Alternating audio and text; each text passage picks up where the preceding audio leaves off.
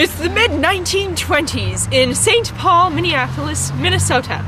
The Twin Cities are ruled by gangs and mobs, and corruption has spread to almost every part of municipal government. Not only has the municipal government been taken over, the police departments were now not protectors of the citizens, but of the gangs and mobs.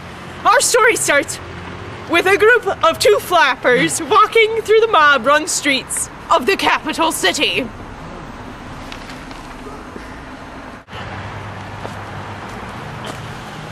Man, my dogs are killing me.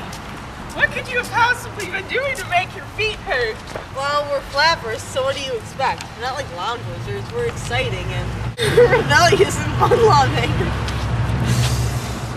We're not like past generations. We're able to vote at a young age.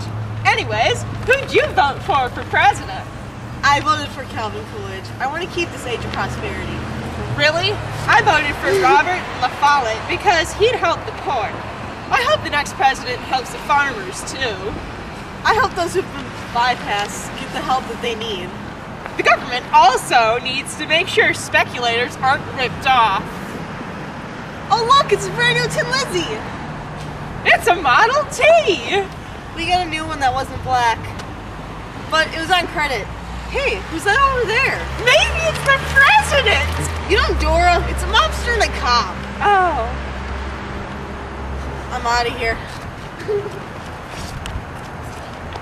There's a speakeasy nearby. The mob needs your protection. What's to protect? We have some bootleggers that are selling their stocks to our mobsters tonight. Okay. What's in it for me? I've got money. Anything else? If you get the job right, you'll get a new Tin Lizzie. That's the cat's meow. Let's get down to business. We need protection from other cops that'll bust us. Anything else? If you back out, we'll bump you off. You've been warned. Oh man, I have to tell the authorities! Did you hear something? Over there. Let's get them. OMG! Pow! Pow! Pow! I'll see you later. See you at the speakeasy. Although the Twin Cities were very corrupt in the 1920s, intervention by the FBI eventually brought about the downfall of gang and mob rule. The FBI's intervention was brought about by none other than J. Edgar Hoover. The end.